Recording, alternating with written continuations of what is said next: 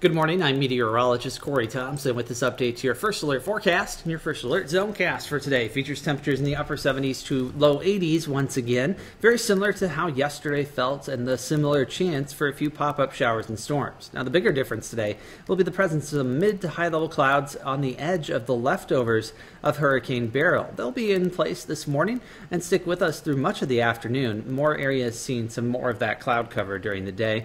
We will see some of those pop-up cumulus clouds that could contain a shower or two as well as we head toward this afternoon, evening. It will probably be very limited, much like we saw on Monday. Almost very few communities saw any sort of rain out of that. The heavier rain stays to our southeast. If you're traveling through Illinois and Indiana later today into tonight, you will run into some pretty significant rainfall there. Here in eastern Iowa, we start the day off dry on Wednesday, maybe an isolated shower during the morning, but the better chance for scattered storm activity arrives during the afternoon. A few of those storms could be a bit stronger than the ones we've been seeing the past couple of days before it, but much like the past couple of days leading up to Wednesday, the activity falls apart once we lose daytime heating.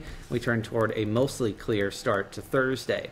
Heat will be on the way back. We do have that warm air mass still on track for this weekend. After a couple of days of decent early July conditions, we'll see them turn warmer and more humid, and that comes toward the weekend when we'll see the peak of those temperatures. It's also an increase in moisture that goes with it too. Dew points hanging around the mid-60s will turn toward the low to mid-70s by this weekend. Certainly noticeably more muggy by then.